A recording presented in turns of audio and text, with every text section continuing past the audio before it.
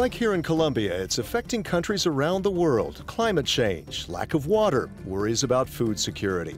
How to solve that puzzle? How much can technology help in growing rice, a leading staple for Colombians?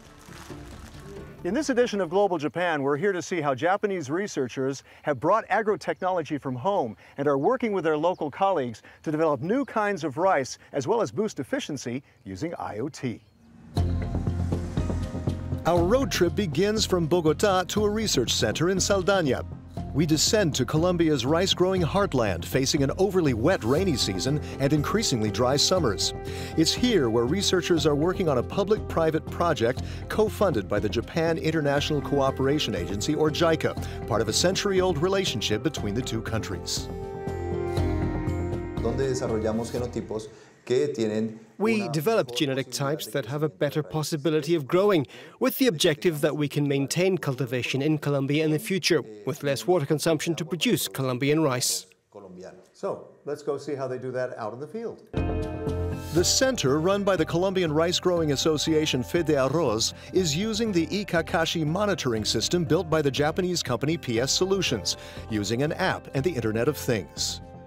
These sensors are installed on the surface of the soil and under the soil about 10 centimeters deep, which allows us to monitor the soil and water temperature to make better decisions. Also, there are sensors around the equipment that allow us to determine what's happening in real time. And with that data, we're able to make better decisions. With the online app, he discusses the data with a farmer who works with her 3 sons, growing rice and limes.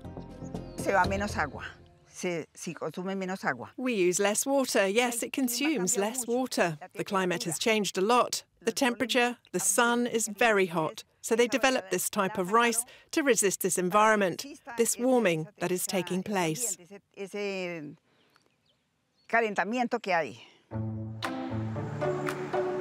On to Ibagué, to a farm that's been growing the new breeds of rice from Saldaña.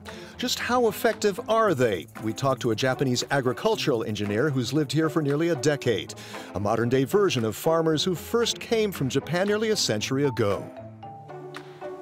Special rice is 5% more productivity. We can save 20% of the water. But extreme weather, heavy rains, prevented the planting this time. So we're going to plant the seeds, but you have to check the water content. Before. Very important. And, and it's showing that there's too much water. There's been too much rain. Too much rain, so All the more reason for more technology to cope with the climate. Colombia is a model. Colombian rice farmer is very active and very interested in the new technology. Ogawa says the Kakashi monitoring system costs about 9,000 euros per farm, but many growers can benefit from it now.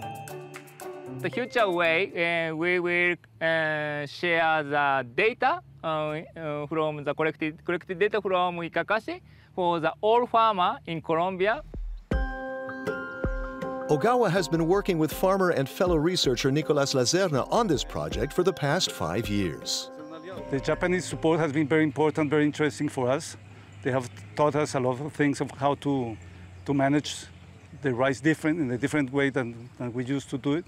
They have shown us how we can use less water, and they're also introducing us to a lot of new tools. We return to the bustling capital of Bogota to speak with the head of the Rice Development Program at Fede Arroz. At stake is how the country feeds itself in the future. The new techniques could be applied to other crops. We think that as farmers begin to adopt the technologies that we have developed with the Japanese to use less water and use fertilizer, it will be very helpful for the future. It's technology transfer with opportunities, boosting trade and helping ensure food security despite climate change. That's all for now on Global Japan. From all of us here on the Euronews team, we say muchas gracias, thanks for watching, and see you next time.